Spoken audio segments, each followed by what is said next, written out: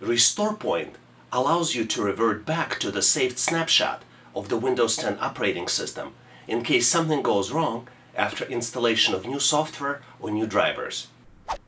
Restore Point allows you to take a snapshot of your working configuration of Windows 10 so you can restore it in case of the disaster.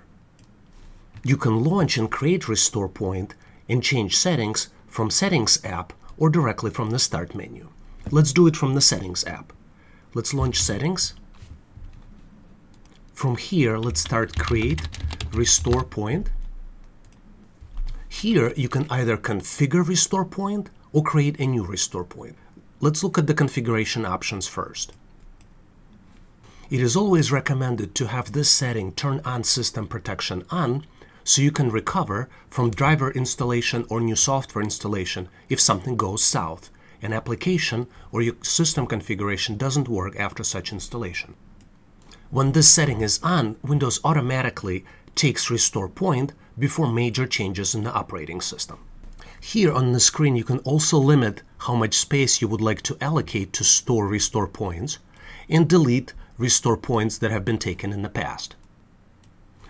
You can also manually create a Restore Point. To do that, just click a Create button here and type the name. Typically, it's a good idea to describe Restore Point so you can go back and find it when necessary.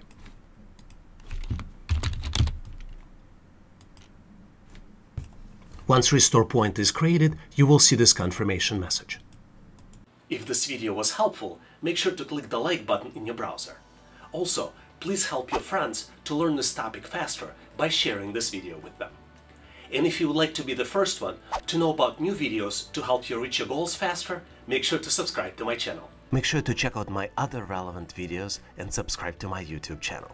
We have a lot of great stuff planned in the pipeline and I don't want you to miss any of it. And if you'd like to get notified about all the new stuff that are coming out, make sure to subscribe to my email list as well.